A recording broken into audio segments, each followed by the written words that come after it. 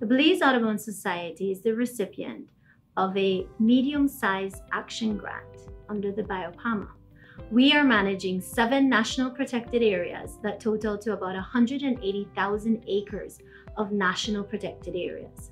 The BIOPAMA project is helping us in the operations and management of these sites. Our goal is to improve the management effectiveness of 4 of the protected areas under our portfolio. My name is Shane Young. I am the Marine Protected Areas Manager for the Belize Audubon Society. Over the course of this year, the BIOPAMA grant has allowed us to strengthen our enforcement and surveillance effort through the acquisition of 2 boat engines, surveillance equipment, training for staff, and fuel needed for active enforcement within Lighthouse Reef Atoll Seascape and across one of our largest terrestrial sites, Coxcomb Basin Wildlife Sanctuary.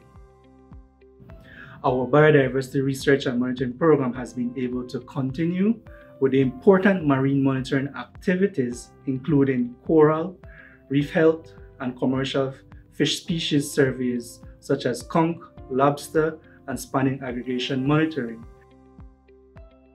Our strength as an institution is reflected in our ability to effectively integrate stakeholder participation into decision-making.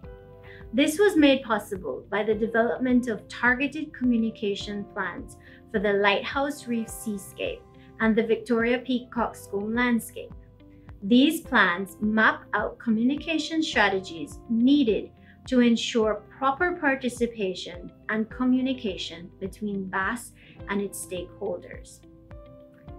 Despite the challenges brought on in 2020 due to the COVID-19 pandemic, Year 1 of the BIOPAMA Action Grant was still successful. The Belize Audubon Society team and staff are looking forward to the implementation of Year 2's activities. The overall goal of the project is still on track as we move towards improved management effectiveness of these seascapes and landscapes.